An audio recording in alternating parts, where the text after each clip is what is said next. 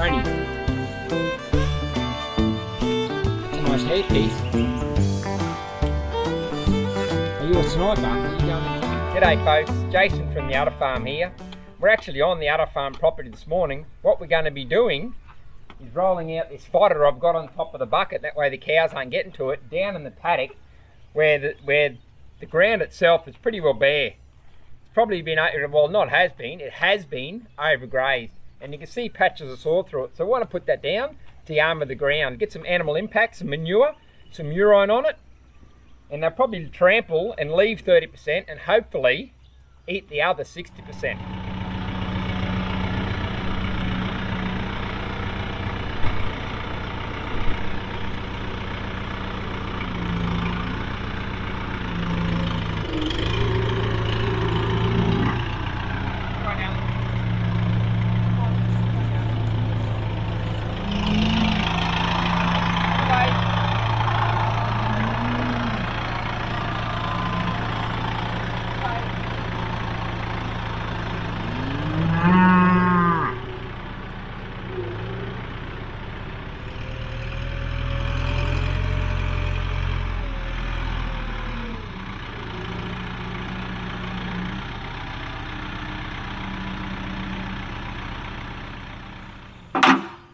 Right, Wookie.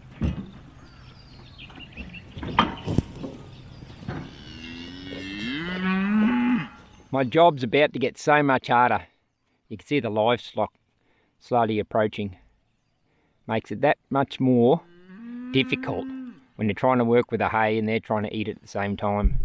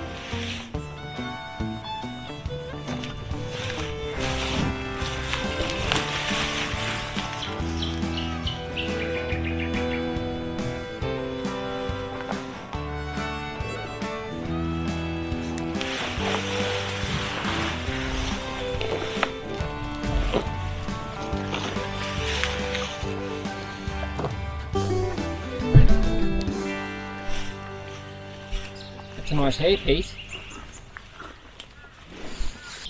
Good camouflage. Before I get too gun-ho, I'll show you the ground that I'm putting it on and the reason why I want to cover it. You can see through here, it's very thin, sparse. A lot of that's bare dirt. That would only be an inch off the ground because it's been overgrazed. This is on the continual graze property Udder Farm. Come through here. All those brown spots you see, bare dirt. There's not much coverage on this area at all, hence why I want to armour it. We're expecting rain either today or next week.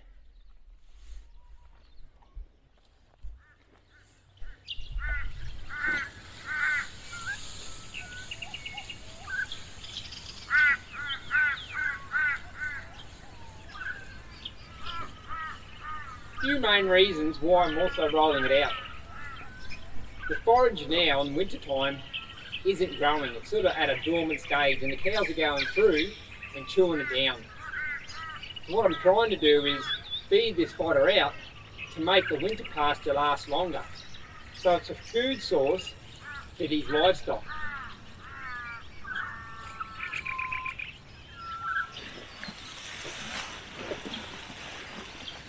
Like I mentioned, this is a bare bit of dirt. I shouldn't say bare, there is a bit of forage over it, but it's only an inch tall. A lot of it's couch, so very hard to get decent fodder when it's couch. It's very sporadic. So what I'm doing is armouring the soil. So when it does rain, because it's so bare and sparse, I showed you, there's a lot of soil amongst the grass exposed. When it rains, the sun comes down and draws that moisture out of the ground. There's no armour or no thatch layer like you see in the videos on the trial property where I've been regenerative farming and laying that carbon down for 4 years. I've got probably an inch or two thatch layer decaying, plus the fresh lot laid over every 40 days. So there's a constant supply of thatch layer. This has nothing. So what I'm doing is artificially making this thatch layer with the armour from this fodder that I'm laying out.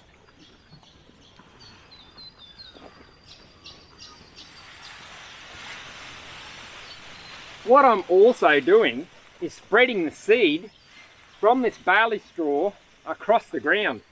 So I'm adding diversity to the ground. So not only have I got that thatch layer to hold the moisture in longer, which will help germinate these seeds. Once the rain comes, it'll push the seed through the ground and cover those seeds up with the armour, and it has a chance to germinate. But not only that, these cows, when they eat this forage, they're then going to defecate and pass manure out on the ground. That is giving fertility back into the ground. If that lands on top of some seeds, that moisture and fertility in the cow manure is going to last a lot longer than if it wasn't on the manure at all.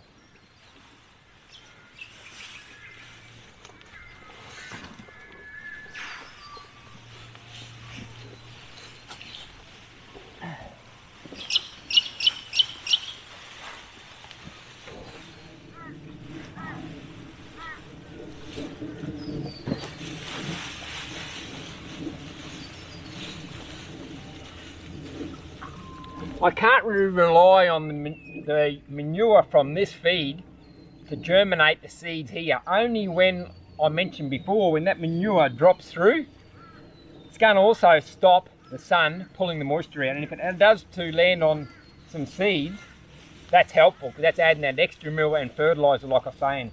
But this fodder they're chewing now, it's going to take up to 6 days for that seed to come pass through the rumen of the animals, go through those 4 stomachs and be landed in the pasture. So it's highly unlikely it's going to land back here. It's through the rest of my paddock that this manure is going to be distributed across the ground.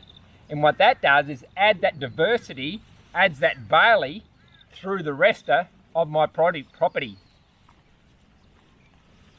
That's the advantage of having various types of fodder. Every season I try and get different fodder, Rhodes grass, barley straw, different types of fodder. That way eventually the diversity will be vast and varying through the property. As they say, the proof's in the pudding and the devil's in the detail. This is an area I did probably a month and a half ago now. Exact same thing. I'll give you a closer look.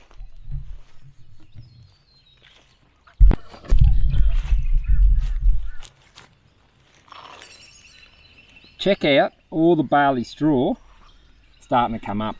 The manure distribution all the way through here, and all this green stuff is fresh barley straw. I'll pull one out if I can get the seed Well, you just got to take my word for it. There we go. There's one there. Right on the end of that, you can see the straw, or should I say the seed, and it's germinated. So all across here is that manure distribution adding that fertility, and you've also got a mass amount of seed. That's quite a big bit there. Must have been a heap in that handful. And what I did for comparison is that's the middle. There's probably, I'd say, a 6 foot diameter in the middle, which I didn't put any fodder over at all, just to show you guys what it was like when I started. Same as the area I just put through. Check out the amount of mud, or should I say soil at the moment. It's actually wet soil, so that's why I call it mud, but it's actually soil. Through those sparse bits of greenery there. Like I said, there's not much on this ground at all. And that's what it was like all the way around when I rolled that hay out a month or two ago now. So there is one downfall with that area, which is now starting to germinate. Because this is on the continual graze property and not on the trial property where I cell graze through, those cows can come back at any point and start chewing those shoots off. I noticed they haven't, or they may have, but there doesn't seem to be fresh trampling through that fodder and opening it up. And I can't see any fresh manure, so I don't even think they've noticed germinated. When it gets to about a foot high, they're going to go back and chew all that fresh fodder off, because it hasn't had a chance for the root system to take to the ground. I reckon I'm probably going to lose 60–70% of those green shoots when the cows go back and start re-chewing it. Eventually that won't be an issue. When we finish getting the timeless fencing system through here, and we get the watering system which is in, and our fence is up, our single hot wire, we'll start running our poly braids out, and we can actually cell graze through here. So we're not bringing them back. With those maps I done for the watering system, I roughly estimated between 45 to around that 60-day period before they come back into graze. And that will give that seed a chance to germinate and take. If I find that they're taking still too much of that plant out, I can dismiss that cell and get it the next time round, which would be roughly between that 90 to 120 days. And that's going to give it ample time for those roots to take. I'll have to head across now and reseed the bulls paddock and give them some fodder as well as top up. I'll be getting hungry. You'll notice them standing at the fence there looking at us when we dragged this over probably an hour ago.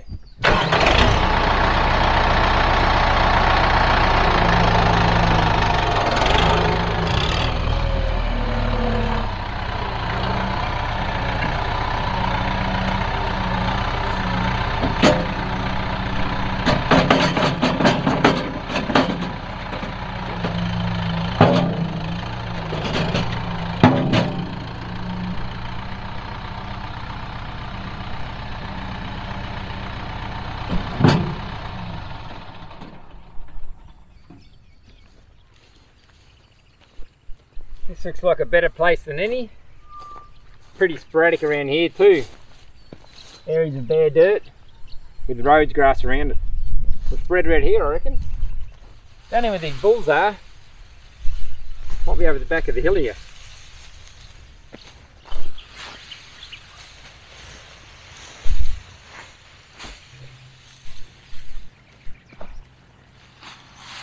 The long-term effect of building up your armour like I'm doing now, whether it's artificially or having it cell grazing where the cows are lying it down for you, is you've got that thatch layer. That thatch layer breaks down, but not only that, this artificial layer or any thatch layer in cell grazing stops that velocity.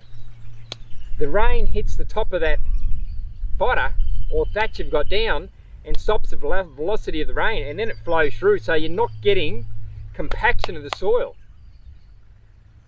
With compaction, it's hard for anything to grow. The soil just compacts harder and harder. The plants struggle to push through a hard layer, or whether it be clay or soil. Compaction doesn't allow the roots to penetrate through the soil with ease.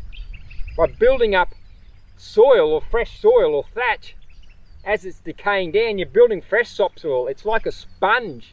The water can now hold into that fresh soil like a sponge until the plants require it, and then pull it from the soil and use it. By laying this carbon down and building the topsoil up, what you're doing is inadvertently you're controlling erosion on your property. You're slowing the flow. The moisture has hit the top of this ground and seeped through. It hasn't hit with great velocity, causing compaction. And with compaction, like you see in my erosion videos and erosion control videos, the water just rips down the hill. Because it's that compact, it gets a run up. As you're building fresh topsoil, you're holding the moisture in longer. The thatch, it hasn't got a chance to run or race velocity. You're actually, and then what that does is the root system of the plants, because it's soft soil and it's moist, then the roots be able to penetrate through. And as the root system every year dies off and the plants come to seed, that organic matter is built in the soil. The seeds, some of the roots break off that plant and turn into organic matter, causing micro holes in the soil. That organic matter, when it breaks down, then allows the water to go through and fill those voids. So you're holding the moisture or the rain, and it's not just running off the surface. So you're also controlling erosion. We've got 3 or 4 of these hay style feeders across the property now, which we haven't used since we started the regenerative farming process. The reason being, when I was laying that mulch out there before, it's just distributing the seed bank across the whole surface of the soil. When you feed it in these, the seed falls through, yes it does. You've got cows standing around, they eat hay and they go distribute that seed through the property.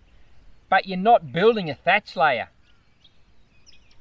When you're putting it on the ground and have it decay into the ground, you're getting a wide diverse of seed mix across more of an area, which is germinating. Also, this is doing the totally opposite. You're not building that soil. When we're feeding out of these hay feeders, you'd have tracks around where the cows would be walking all the time.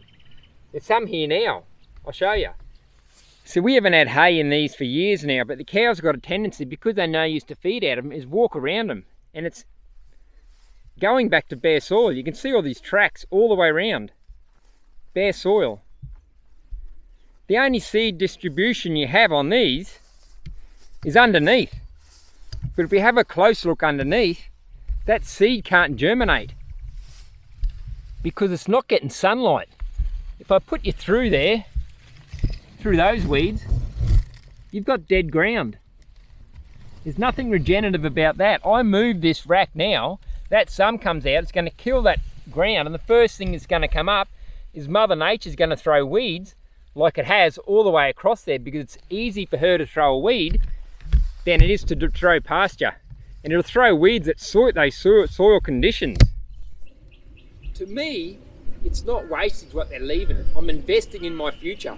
I'm virtually distributing a seed bank for germination and adding diversity to my pasture, whilst also building back topsoil to hold moisture in. But anyway guys, I've got electric fence, a spring gate to install, so have a good morning, have a terrific afternoon and an awesome evening guys.